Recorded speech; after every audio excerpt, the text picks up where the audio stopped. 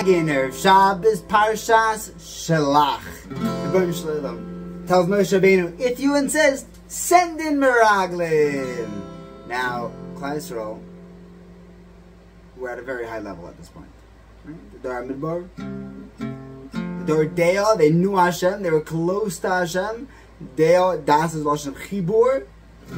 And they picked out Anoshim, the leaders of Klal Yisrael, to go into Eretz Yisrael to scout it out. Moshe Rabbeinu thought it was a good idea. It must have been that they thought it was a good idea. You know, it was a good idea. It was a good idea, no? But alas, not. What were they doing? What were they saying Lashon Hara about? So, Rabbi Breidowitz pointed out that we already had a nevuah from Nodam and Avihu that Moshe Rabbeinu was going to die the moment they came into Eretz Yisrael. And Meraglim said, what are we going to do without Moshe Rabbeinu? But we get Yeshua. Okay, but everyone knows Yeshua is not those are big shoes to fill. So they said if we could freak out Klal Yisrael, maybe they won't want to go in. And then we'll get a couple more years with Moshe Rabbeinu. And in like a terrifying way, they sort of got their wish. Moshe Rabbeinu lived for another 45 years, something like that. So a while longer. Maybe this is why Yeshua got special brachas. Now, if Moshe Rabbeinu is going around giving out brachas, you would think maybe he knows what's going on. Like maybe this isn't a good idea. People need extra brachas. So why Dafka Yeshua? It's not that he thought the other ones would fail. He thought that Dafka Yeshua would fail. Maybe Yeshua would come back with a bad report.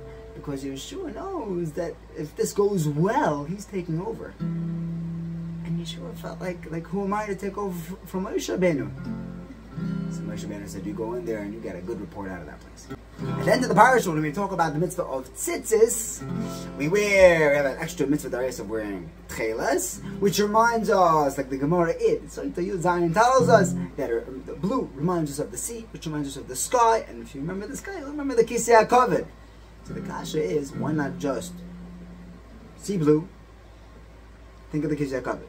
What's with the sea, the sky, and then the Kisei HaKavod? Maybe blue is sky, Kisei HaKavod. Why do you need the sea in the middle? So the teretz I heard from Ephraim Shapiro is that you can't just jump to sing the Kisei HaKavod. There are stages in the middle. There's one stage, got the Gashmias down here, one stage, Ruchnias, up there, and as soon as we unplug the Gashmias and we plug in the Ruchnias, then we'll be able to see the Rebbeinu Shalom. And maybe this answers the kasha that my grandfather, Abazedi Shupert, asked of Shmuel Kamenetsky years ago. How come it says U'isem Oisoi and you will see it? You're wearing tzitzis, right? We wear tzitzis on four corners, right? Our bakanfas, wherever you're looking, you'll see them, but it doesn't say you'll see them, it says you'll see it. So he had one string coming out. Higher, U'isem Oisoi, you'll see it. But I read a medrash this week, and the Oitz Midrash brings down, based on this Gemara in Saita, that you see, look at the tchelas. And that reminds you of the sea. Reminds us to work on our Gashmias issues. And that reminds us of the Ruchnias things. Wow, 1 second. Now that we got through all the Gashmias things, there's a lot of Ruchnias here. Okay. And once we're at that point, then we will see Him. We will see the Rebbeinu Shalom. We'll be able to see the Kisei HaKavod.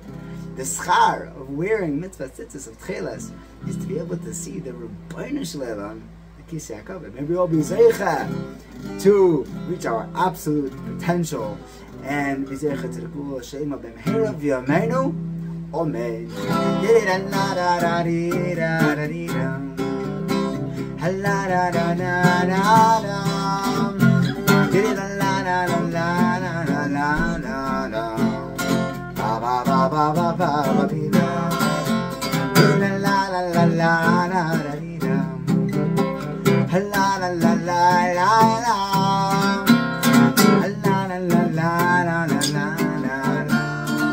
Da da da da da da da. Ah yeah yeah yeah. Da da da da da da. Da